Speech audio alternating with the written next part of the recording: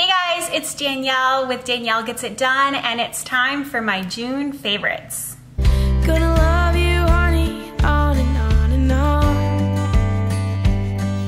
I'm a morning dove singing out a song. Alright, we're gonna do kind of similar categories as last month. We'll start with wellness, and I have one product. It's very exciting. It's deodorant. Native deodorant. I've been using this for probably 6 months now. It's all natural, there's no aluminum, and that's really important for me. And I've tried a lot of natural deodorants, and I find natural deodorants to be really tricky. Like, they don't work, or they work and then they stop working, or they don't feel good. Like, you feel like you're sweaty and it's just the deodorant not soaking in.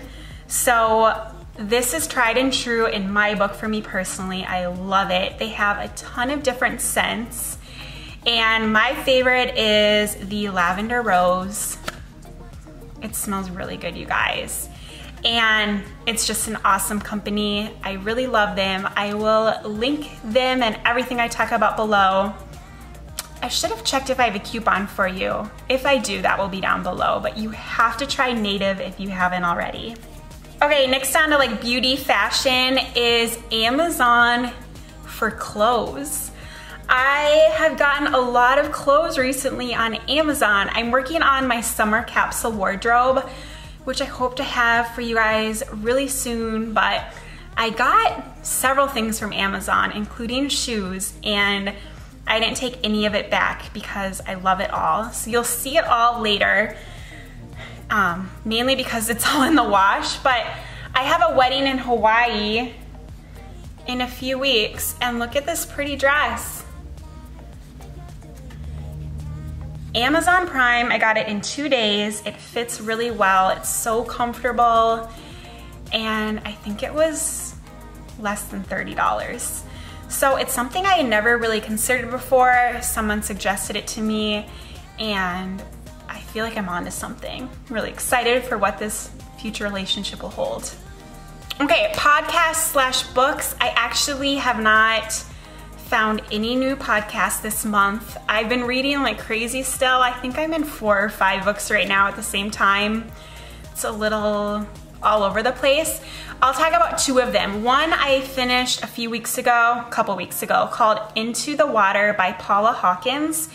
She wrote Girl on a Train, which became a movie, which I really, really loved. So I've been wanting to read this second novel of hers for a while, and I liked it. It's very different, like extremely different, but it's still like that psychological, I want to say it's a psychological thriller, but just like there's just a lot going on. So it's about a town where a bunch of women die in the water, in the river, via suicide or likely suicide, or maybe something else is going on, and it's really good. So check it out. I will have that linked below.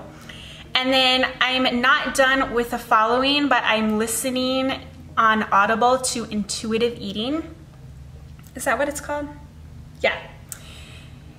Intuitive Eating. And I've been wanting to read this for a long time. Becca Bristow is a YouTuber that I follow, and she has recommended it over and over again. So I finally decided to read or listen to it, and it's really interesting.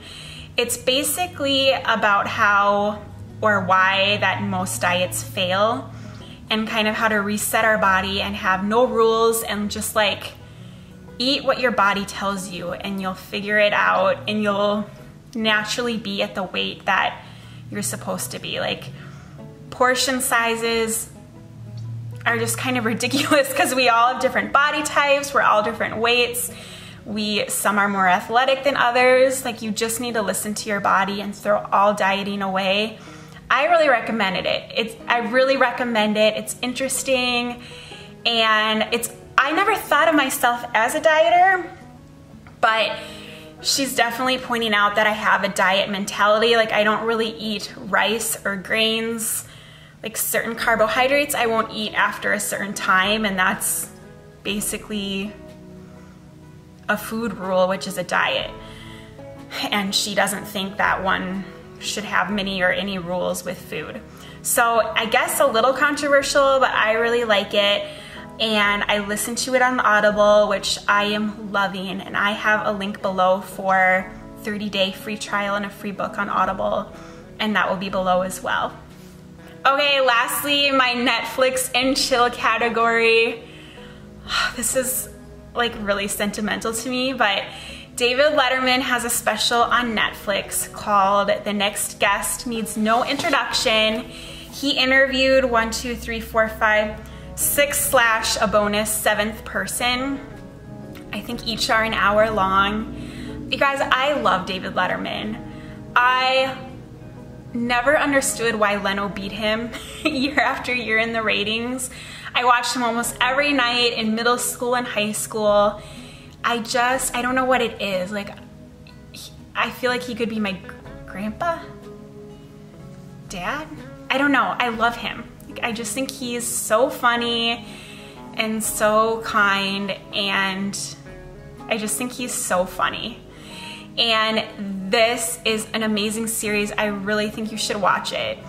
And here are the guests. It starts with Barack Obama, George Clooney, Malala I don't know how to say her last name. I'll word it here, but she was the young woman attacked by the Taliban when she was 15, and she has gone on. She's won a Nobel Peace Prize and written books and really advocating for women's education.